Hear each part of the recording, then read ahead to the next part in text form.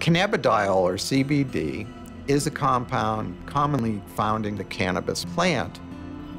That federal patent was issued to Aidan Hampson and Julius Axelrod, who were federal scientists. Axelrod won the Nobel Prize for his work on neurotransmitters.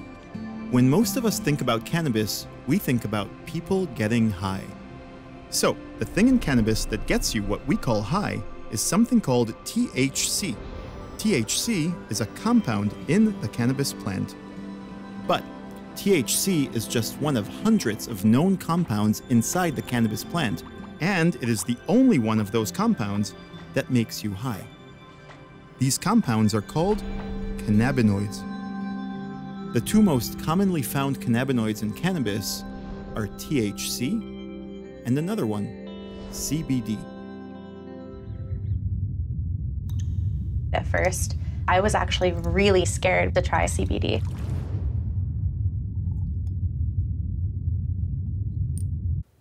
So I took it and I instantly felt just like very nice, and I didn't feel anxious about anything.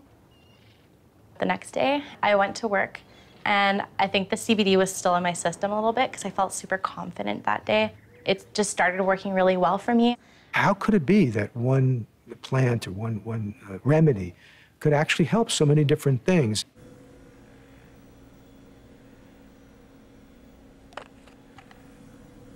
Up until the late 1980s, it was not known how cannabis interacts with the body. It was thought that maybe it disturbed the cell membranes in the brain like alcohol does or some anesthetics do. That turned out to be wrong. So, remember how we said that CBD and THC are both compounds in the cannabis plant that are called cannabinoids? Our human bodies appear to be built to require cannabis.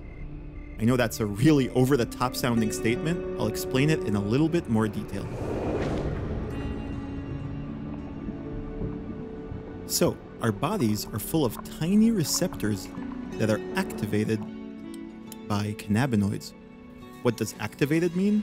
Well, it means that when cannabinoids come in contact with these receptors in our body, the receptors get to work on an incredibly important job: regulating many of the body's systems and maintaining or restoring something called homeostasis, which is just a fancy word for the body's natural balance. Basically, this system of receptors plays a huge part in keeping the body working properly. These receptors are everywhere in the body. Most of them are in the brain and in the nervous system, but they're everywhere. In the immune system, many of our organs, the blood, the skin, everywhere. Okay, so now we're going to tell you all of that in a little more detail. So, Raphael Meshulam is the guy who first isolated THC at the Weizmann Institute in 1964. In 1990, a team led by Lisa Matsuda discovered that the way THC works in the body was by connecting to a receptor. This receptor was later called CB1. They said, okay, this is wonderful. We have now a cannabis molecule. Now we have a receptor in the body that responds to cannabis. But does that make much evolutionary sense, that we have a system in the body that is there just to react to the cannabis plant? This doesn't make a lot of physiological sense. They said, well, if there's a receptor for this, there must be something inside humans that triggers the receptor. And then the craziest discovery was made. Our body makes its own cannabinoids. In 1992, Lumir Hanush and Bill Devane discovered a compound made by the body that activates the same receptors that THC activates. They called this new compound anandamide. Ananda in Sanskrit means bliss. As it turns out, the way that THC works and anandamide work are quite similar. A few years later, another cannabinoid-like compound produced by the body was discovered. The name it was given was not as entertaining as anandamide. It was called 2-AG. Nearly 100 compounds have since been discovered that are produced by the body and interact with cannabis compounds, and more cannabinoid receptors have been discovered as well. So it turns out the receptors in our body aren't there just to respond to cannabis. We're producing these molecules from within.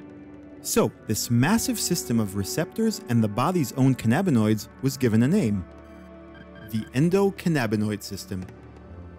So endo is endogenous, from within.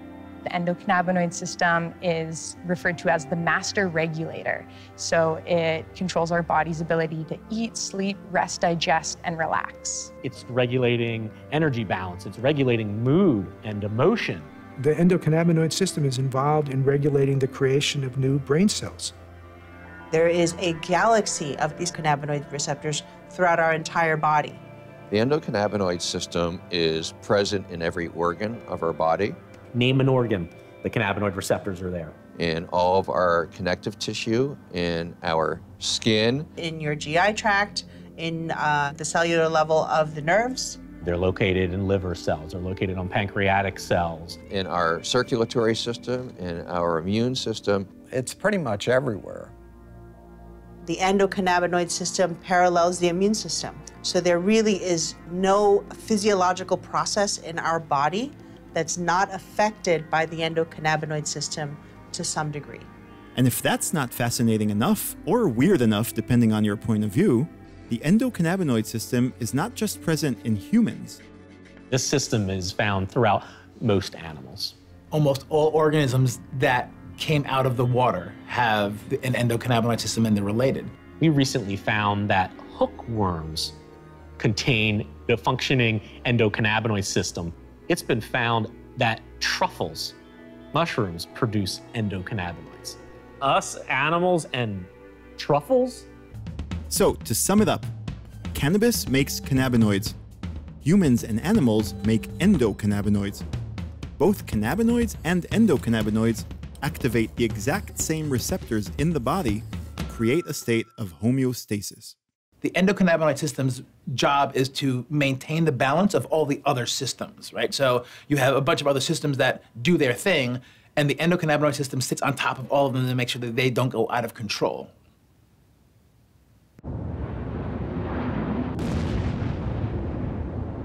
There was a PTSD study that was conducted after the 9/11 attacks in New York City.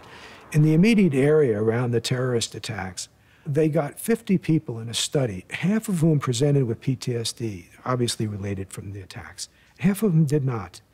Every single one of them who had PTSD had lower levels of endogenous cannabinoids.